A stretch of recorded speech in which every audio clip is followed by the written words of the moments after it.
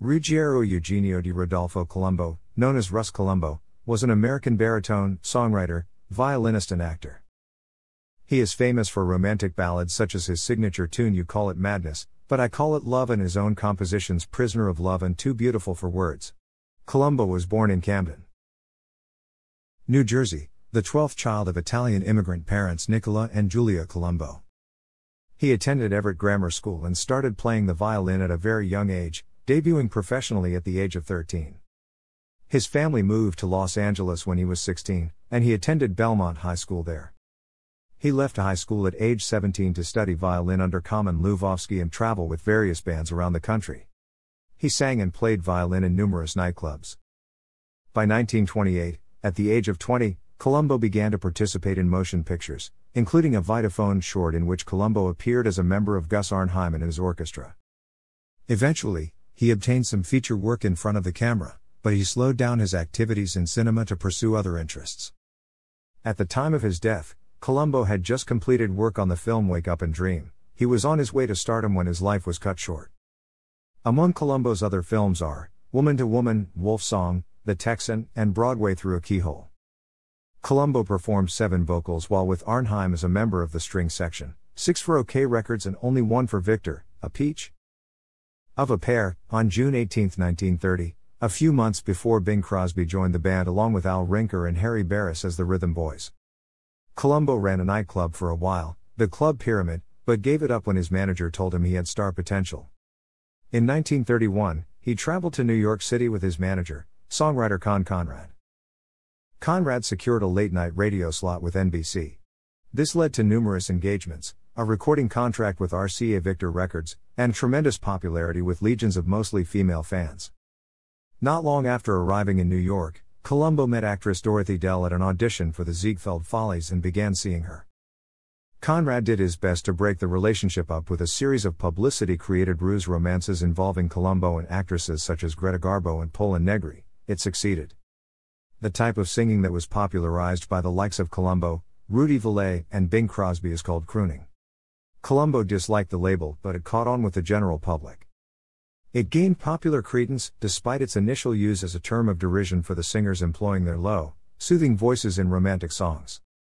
Similarly, to reinforce his romantic appeal, he was called radio's Valentino.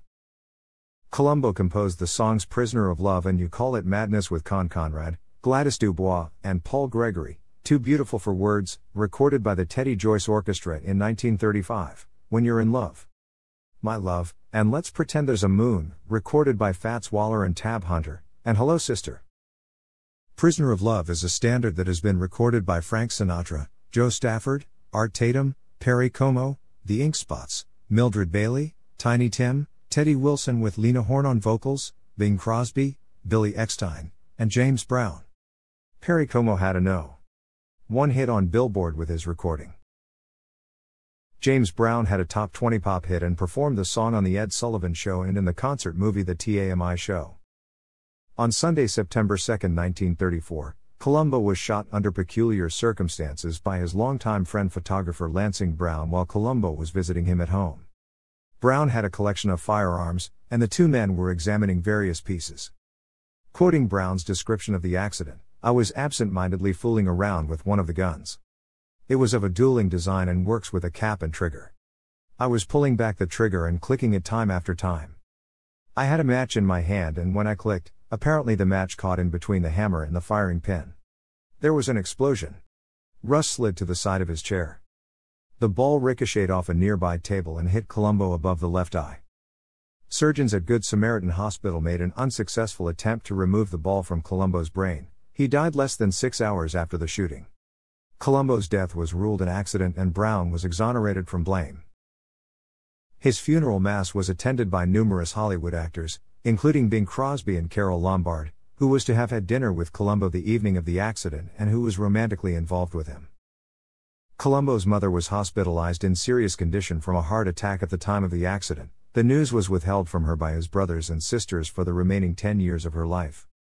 Owing to her previous heart condition, it was feared that the news would prove fatal to her. They used all manner of subterfuge to give the impression that Colombo was still alive, including faked letters from him and records used to simulate his radio program.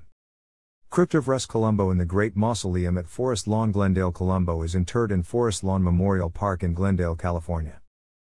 Actress Virginia Brissac was serving as Columbo's private secretary at the time of his death and was later called upon by the Los Angeles County Coroner's Office to testify and identify Columbo's remains at the subsequent inquest. In 1958, singer Jerry Vale recorded a tribute album titled I Remember Russ. In 1995, 61 years after Columbo's death, singer Tiny Tim released an album in tribute to Columbo, titled Prisoner of Love, which he recorded with the group Clang. Columbo is one of the historical figures named in the Neil Diamond composition Done Too Soon. Columbo is one of the three famous crooners named in the 1932 Looney Tunes cartoon Crosby, Columbo, and Valet. Thanks for watching.